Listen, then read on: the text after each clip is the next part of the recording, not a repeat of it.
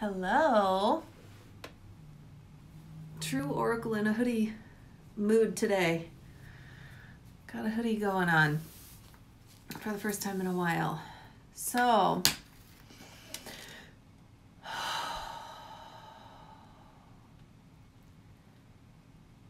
let's dive into being micromanaged.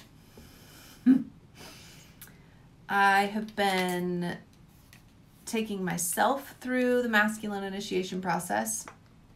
I'm about a week outside of just finishing my own clears for it and my own process. And I have 3 clients that are, I have 1 client who's a week into it and 2 clients that are a day into it. And this process is an emotional clearing process, an energy working process, specifically designed to help initiate and integrate our inner masculine, help elevate it to a new level, mature it, evolve it. It's about bringing you to a space where you're reaching neutrality, energetically, emotionally, spiritually, mentally, and physically through our nervous system. You're reaching that space of neutrality around what these concepts mean to you, what they represent to you, how they show up to you, how you express them, the triggers you feel around things, healing and releasing trauma you may have around them. And trauma with a little t for me. I don't do trauma with a big T work. I have experts and therapists that I always recommend if you're dealing with trauma in particular. But the little traumas and the triggers and our programming and conditioning around the masculine and our inner masculine and what that means and what that looks like and how that relates to our feminine and the feminine in general. And I shared in the last video a little bit about how this stuff connects to ourselves individually, but it's also about the collective and where we are as a world right now and what we're evolving through. And the masculine is being asked to evolve right now and show up and own other parts of itself that it has been conditioned to deny, repress, hold back, things that we have been taught around what it means to be masculine and feminine, and their expression and their attitudes and behaviors and mindsets, looking at a lot of those conditionings, the framework that are in our belief system. And I want to talk about micromanaging because if you've ever been micromanaged, you know it's shitty.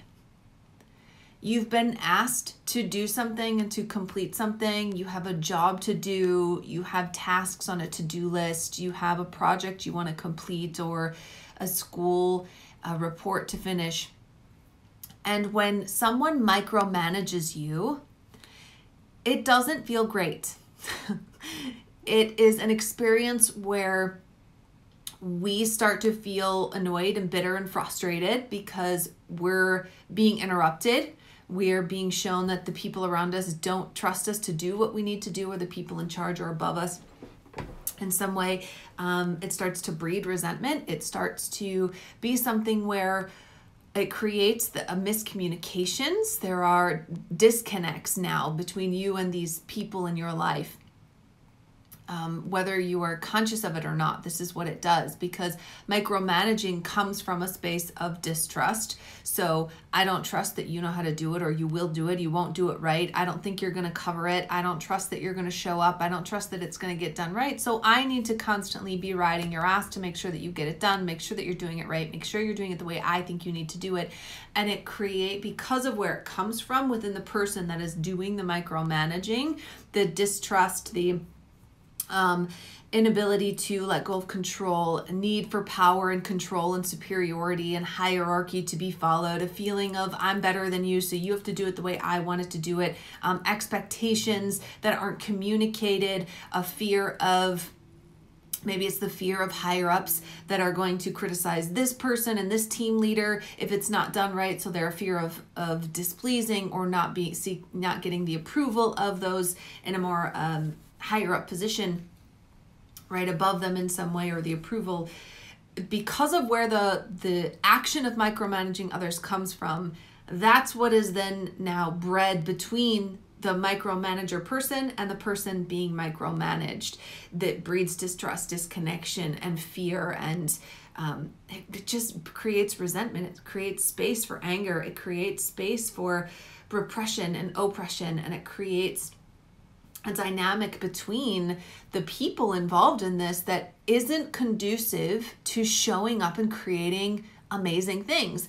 It's not conducive to a fully fulfilling and deeply satisfying experience. It's not conducive to creating deeper relationships and connection between people and partners and relationships. Whether they're romantic or work related, it doesn't really matter, or just friendships or family. This is what happens when we are micromanaged. So I titled this, Have You Ever Been Micromanaged? Because I want you to think about those experiences. If when you have been micromanaged, when someone has continuously checked up on you and said, it's not good enough, do it this way, when someone's over your shoulder, when they're hovering, when they're doing the micromanaging, to recall what that feels like, to recall what that experience does to you, how your body responded, how your nervous system responded, the beliefs that were now formed, the stories that were formed in your head about this person and about your relationship, your abilities, and the limiting beliefs that might have been formed depending on when this was. Because I want you to understand what our inner masculine has felt in some ways, in one way or another, for years. If you've been micromanaged, you're not going to be proactive. If you've been micromanaged, you are going to show up and do the bare minimum. You're not going to go above and beyond. If you've been micromanaged, you will be timid and afraid of showing up. It feels disrespectful. You feel unappreciated. So you're not going to be fully supportive. You're not going to be fully grounded. You're not going to be able to follow through. That's a big one. You're not going to be able to follow through. And our inner masculine has been micromanaged for a long time by the feminine, because the feminine hasn't trusted. The feminine has been in that space of fighting back against having things taken from them. Their power, their control, their sense of self, their identity, their money, their body. I just wrote a post about that. I think that's the most recent post currently. It's a picture of Andrew and I, my husband and I. I think it's in black and white, and it talks about how giving and receiving are the two natural directions and only existing directions between masculine and feminine. And this taking is something that comes from fear. So we've been in decades, if not centuries, where the feminine has experienced a taking from them, taking away from them, taking from them, taking them, and being powerless. So as the feminine started to rise, the feminine started to try to find ways to burst forth and to take charge, to grow, to expand. And in that process, when she doesn't trust, when she doesn't agree with the way that the masculine has been before, both your own inner masculine as well as the masculine as it is represented to you in your life, she has shown up in that way, like being the one that does the micromanaging. So if you can understand where this concept comes from, why the feminine has been micromanaging, why moms and women do this in particular, look at yourself. Look at where you are micromanaging yourself, your children, your husband, your spouse, your coworkers. Be willing to look at where you are micromanaging. And now you can start to question and understand there's a lack of trust. There's a lack of belief in this person. And I'm not allowing them to rise and show up in their fullest and best. And when you look at that dynamic and you start to understand that what you're doing to these other people is what has been done to you, we can start to take responsibility for them and change them. So instead of micromanaging someone else, and instead of having a masculine that has been micromanaged, so he feels defeated and deflated and incapable, and he's had a lot of people will go so far as to use the term demasculated.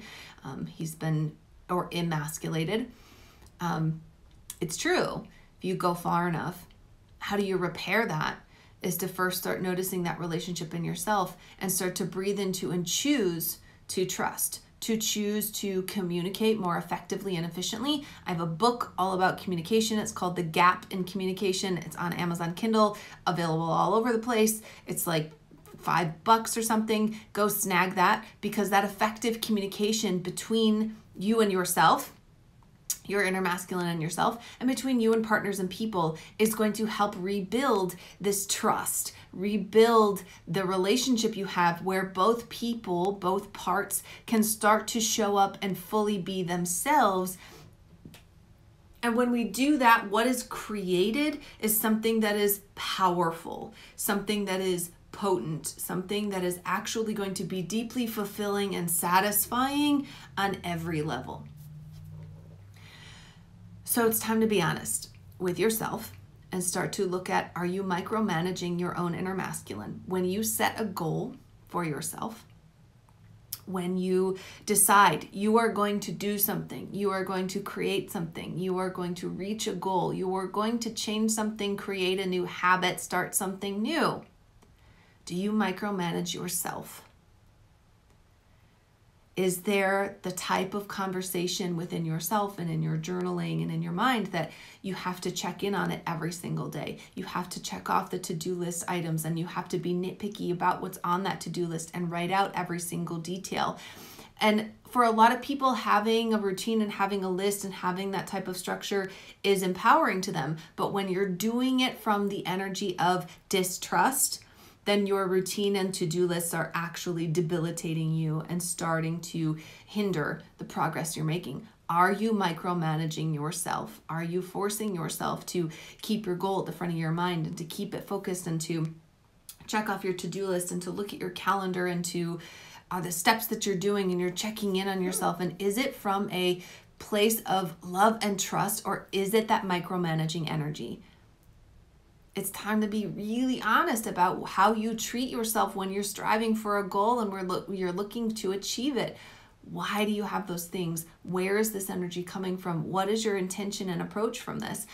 And to be honest about the relationships in our life. I know yesterday, for instance, I had a moment. This is why this is such a hot topic for me right now, and why it's what I'm sharing, is because I had back-to-back client calls yesterday, and I moved one a little bit in my time slots so that I actually had a break in between, so I could kind of go grab a snack, go pee, do all that stuff, right? Give us a little bit of space.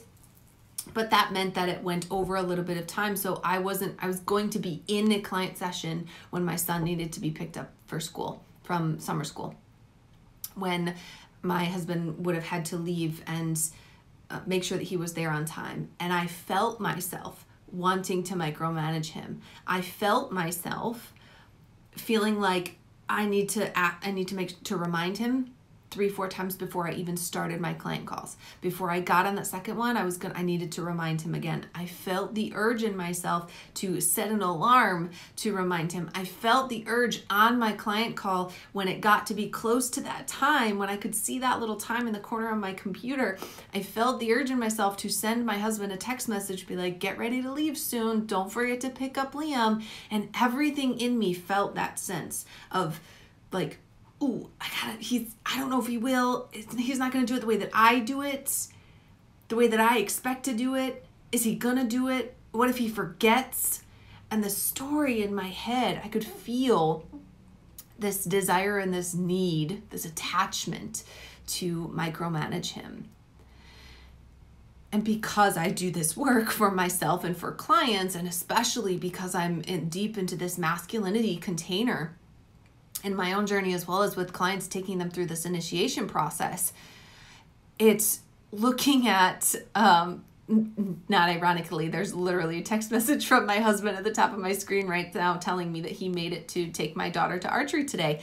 And I felt the same thing today, that like, I have to be willing to address this within myself, because it's got nothing to do with him. If I start to let my micromanaging and that stuff come out and be towards him, and I do remind him all the time, text him all the time, create the to-do list for them so that I'm in control and I'm making sure that he's meeting my expectations and doing these things.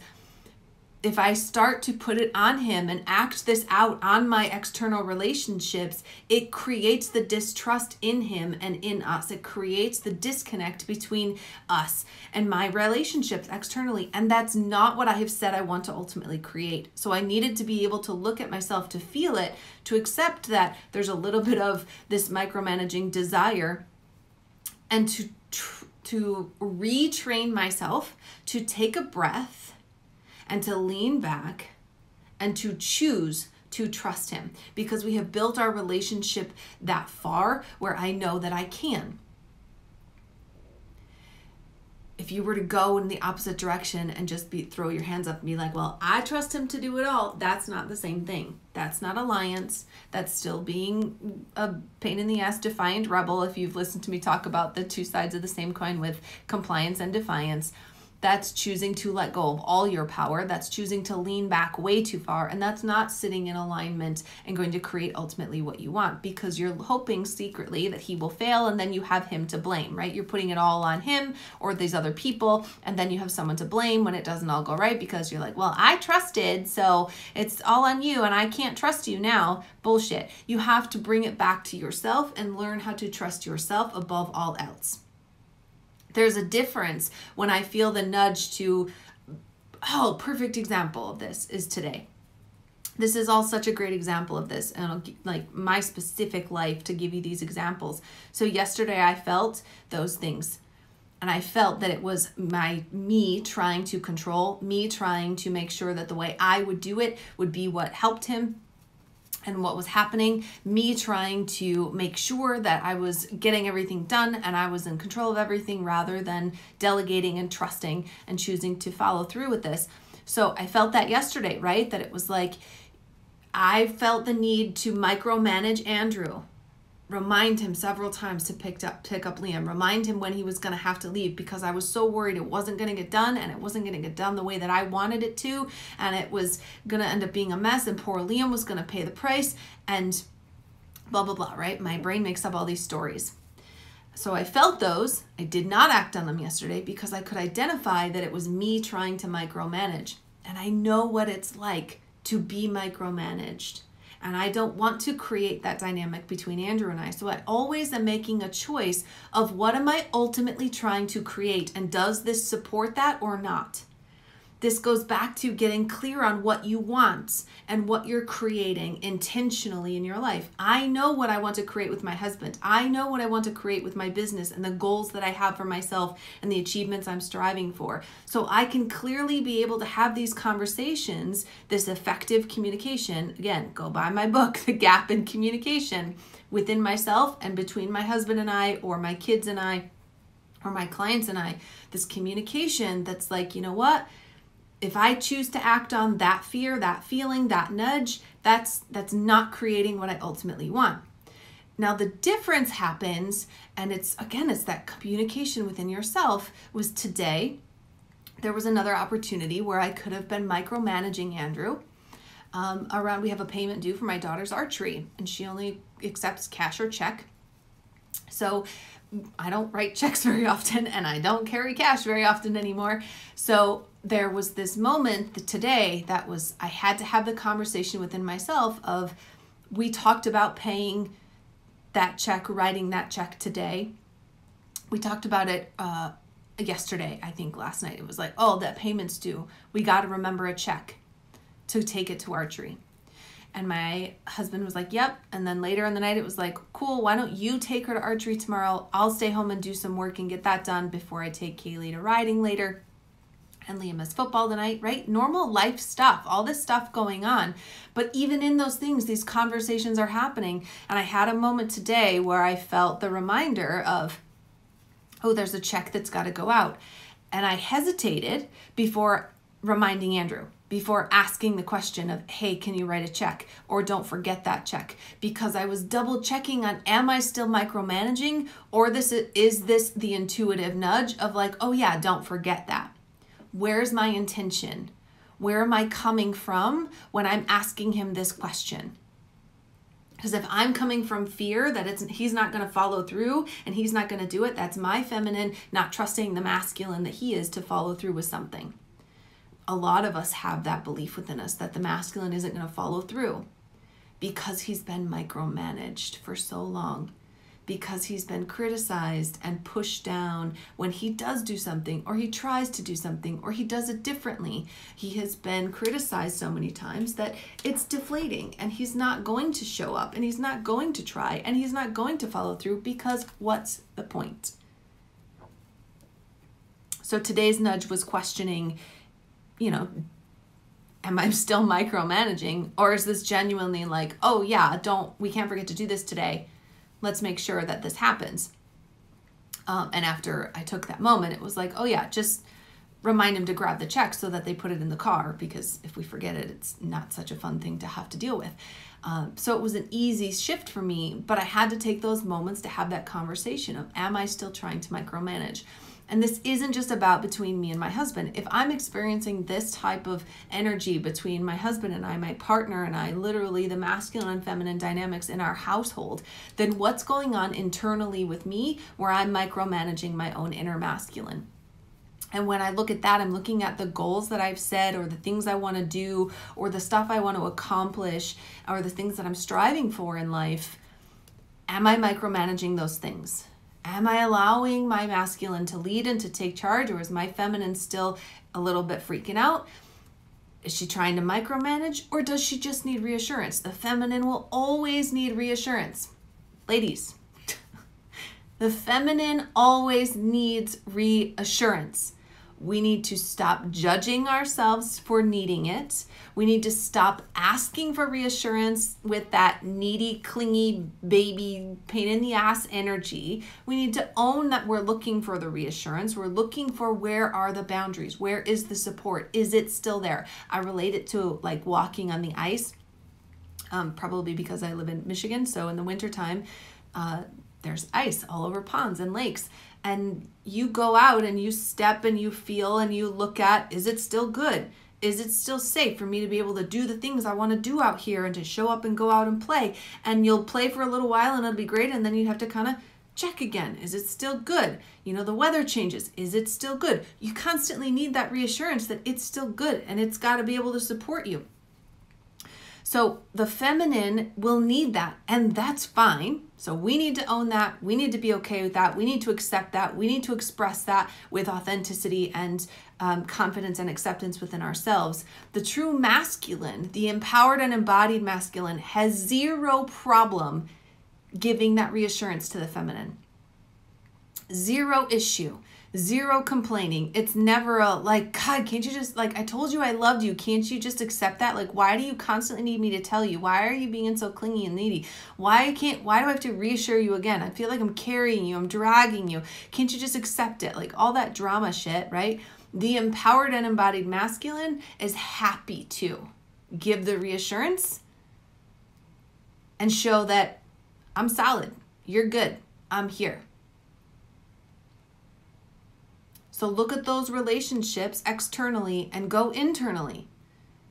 Where am I still micromanaging my goals? Where am I not trusting? Where am I trying to make things show up the way that I think they need to show up instead of letting them be the natural way that they are? Letting the universe show up in a way and God guide me in a way that's going to support me and move me forward.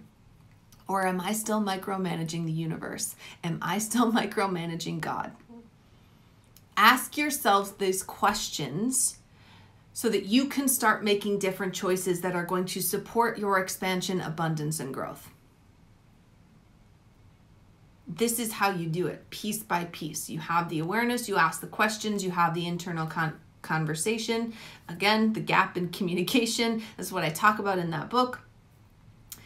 There's a link in my bio if you want to go click that so you don't have to search it.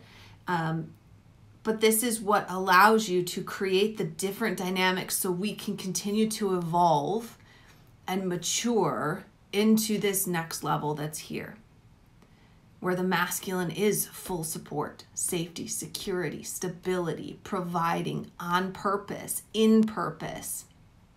And the feminine gets to consume and create and transmute and flow and be and power and inspire and ideas and passion. They both go together. We need both. And they're both trying to evolve. And right now we're dealing with the masculine that has been a little deflated. It's been micromanaged. We need to rebuild that trust, and this is how we do it. So ask yourself those questions. I'm always happy to hear from you and answer your questions that you have about this process or what you're experiencing. If you're interested in the masculine initiation process, you need to message me and reach out, because August 5th is when the next round is beginning. I have this first round underway, and they're doing really amazing things pretty much immediately, because that's how this work works. But August 5th, I'm going to be starting a new round. I have 3 spaces available for that right now. So if you're interested in that, make sure that you message me, and we'll get you into that process and get you registered and signed up. That is it for today. Be fierce about who you are and what you desire in your life. Go ask yourself these questions and embrace your truth. See ya.